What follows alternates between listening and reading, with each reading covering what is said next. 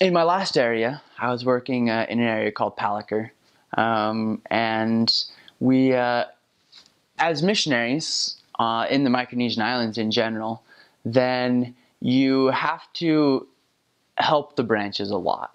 You have to kind of be there for the branch president. You have to be there just to make sure everything goes correctly. And some of the newer branches I served in, you have to listen pretty well during sacrament meetings so that false doctrine isn't taught. I mean, you just have a lot of converts out there, and the church is still young, and people are getting used to things. I mean, we had a lot of questions posed as to how are the deacons supposed to pass a sacrament? Is there a certain way to do it? What about this or what about that? And you almost have to kind of know your handbook a little bit to help the people. But I was in a branch council meeting, and we were just discussing some things, and all of a sudden I realized who I was with, who was in that branch council meeting. And you had the branch president, who was actually Palauan, had moved to Pohnpei, but he had discovered the church just, 10 years earlier in his life, and he was probably 50 years old.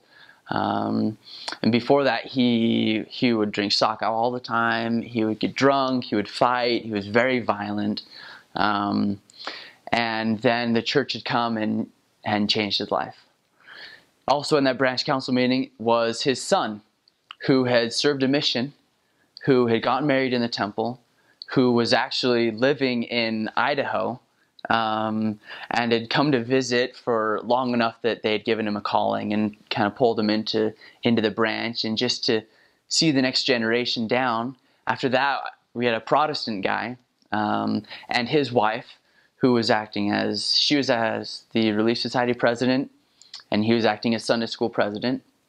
And he describes himself as, we asked him one time in a lesson, we're like, all right, so before you joined the church, then you drank a lot of sake, didn't you? And his I guess to interpret what his response was, it was, yeah, I drank a lot. It was me, sake, my family. It was right with him. He also drank a lot. He was Mokalese. He was from a different island.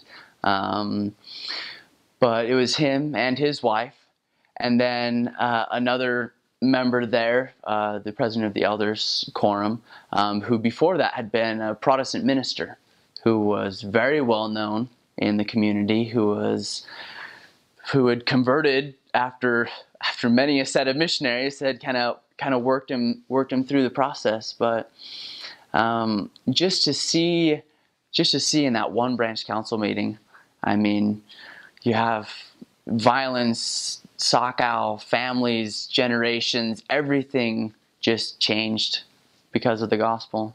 And that was beautiful, just to see what the church will do, what the gospel will do.